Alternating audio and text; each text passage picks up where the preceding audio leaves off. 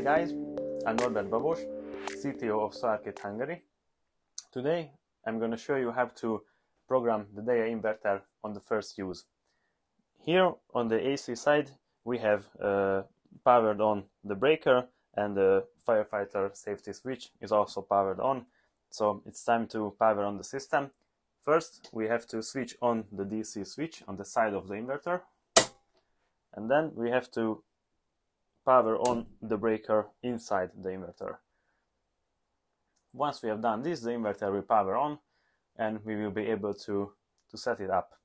The first thing you should turn off, it's a beeping sound that you will hear shortly, because once you power on the inverter, it will automatically like want to have batteries on itself, and for this reason it's gonna start beeping because it doesn't have a battery at default.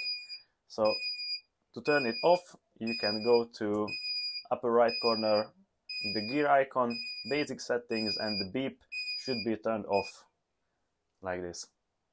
Okay, so here on the main menu you can see the PV side, the battery side, the load side, and the grid side, and also the diesel generator if it's applicable. So the first setting to do is on the upper right corner. Here we have the settings and battery settings.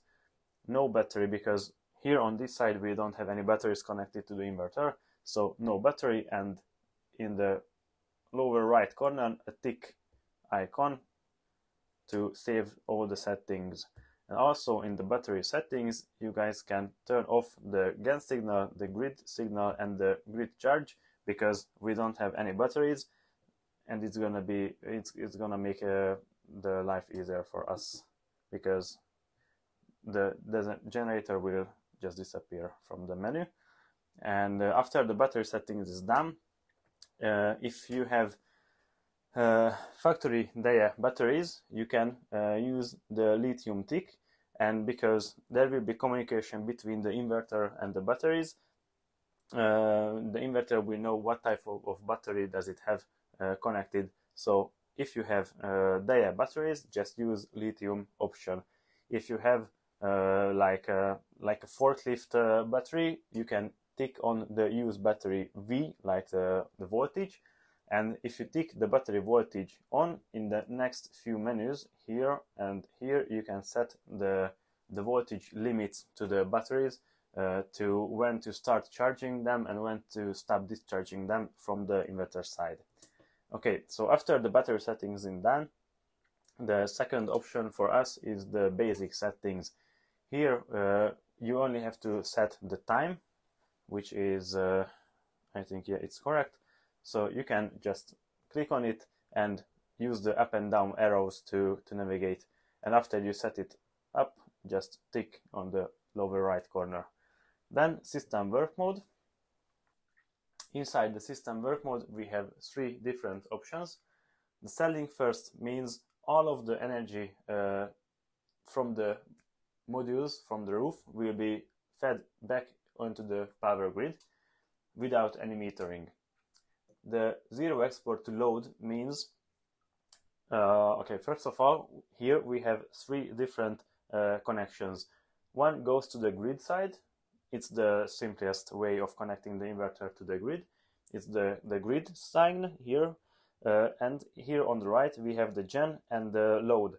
The load is when you have want to use the UPS function in the inverter. So when the grid there's a grid outage and you don't have any electricity coming from the grid, the inverter can supply energy through the load port with battery and with solar modules to the connected devices. So you can have a UPS generator, let's say, and on the gen side the diesel generator can be connected into the ports, but mostly we don't use the generator port, only the load side.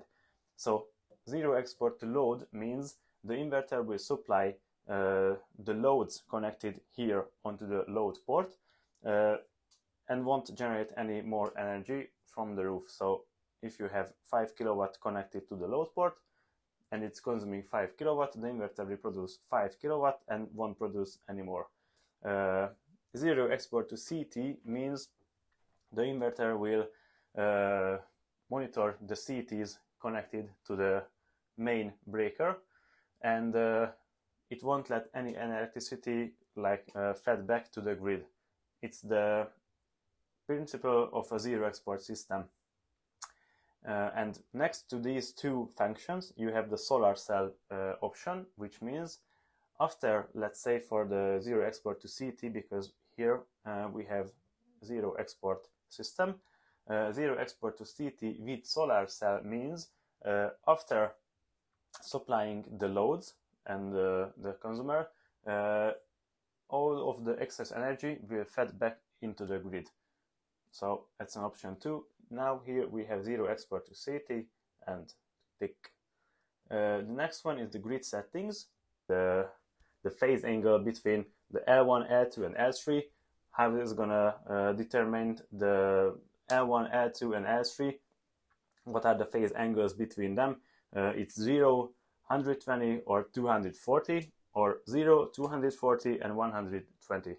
For this specific case here, we have 0, 240 and 120, the phase, the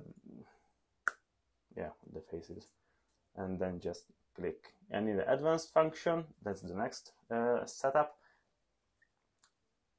Basically, for asymmetric phase feeding, you can click this bottom left tick, because if you don't use the asymmetric phase feeding, from basic settings, the inverter is a symmetrical inverter, so it will supply the grid with symmetric energy feeding. So if you have 6 kilowatts coming from the roof or from the solar panels, the inverter will generate 2 separate kilowatts into each of the phases. But with asymmetric phase feeding, the advantages is obvious. So you have to click the asymmetric phase feeding and then tick on it to make it work. The gem port is for settings when you have the generator installed. If you don't have the generator, a diesel generator, you can leave everything as default in the menu. And the device info is where the inverter shows all the log files, the errors, the faults, the alarms. It will be displayed here. So these are the basic settings you have to prepare when installing a new Deye inverter. And after you have set these basic settings, it's time to use the phone application, where you can create a monitoring site for the end user and the monitoring account also for the end user. So to do that, our application is called the SolarMan Business application. It's for installers only. So if you are an installer, you have to use the SolarMan Business application. But for end users, there is a different application which is called SolarMan Smart. And we have to give the password to the inverter too. So you have to type 2 times the same password. Okay, so, and we connect to the AP, and then it will drop us to the phone Wi-Fi settings. And here we have to use the password, which is shown here on the bottom again. So we connect to the dongle's internal Wi-Fi, and if we switch back to the application, it will just show if after verified is complete, it will be successfully connected to the management system. And from now on, approximately 10 to 15 minutes after the inverter is visible on the network from the monitoring site. So after we've done the Wi-Fi setup, we have to switch to the monitor tab on the application, and in the upper right corner there's a plus sign, we click on it, and then add new or create a plant. Here we have to give the plant name, the location, the region, the address, capacity from the solar panel size, system types. System type, there's a 3 different type. It's PV plus grid, PV plus grid plus consumption, and with batteries. So if you have batteries on site, you can just simply select the last one, because then it will show the consumption, the production, the loads, the house loads, consumption, and the battery infos all together. Okay. The optional ones are not mandatory. You can just simply skip them if you don't want to set those settings up. And then after you've completed the whole page, just click on the save icon on the top right corner, and then it will take you to the next page where you can add a data logger and authorize end user to access the plant. So just click on add data logger. On data logger we mean the antenna or the QR code here. You have to scan it, and then it will add to the site, because basically you create the site without any device on first, and then after the site is created you can add separate devices. So here with the data logger you can add this inverter, and then authorize end user, you can create the end user here. So after you created the site, you have to know the end user's name, email, password.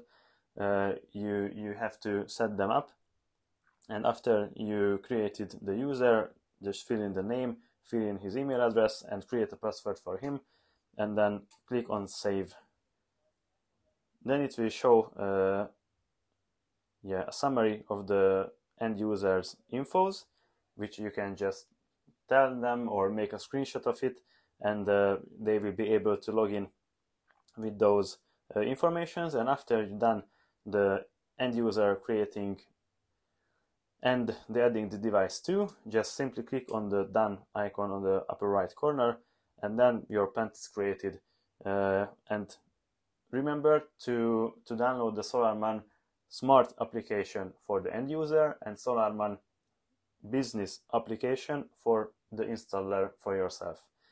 Okay, basically that's it for the Deye inverter first setup and the monitoring site creation. If you have any questions, feel free to contact us. We are happy to help, and let's roll with Deye. Cheers.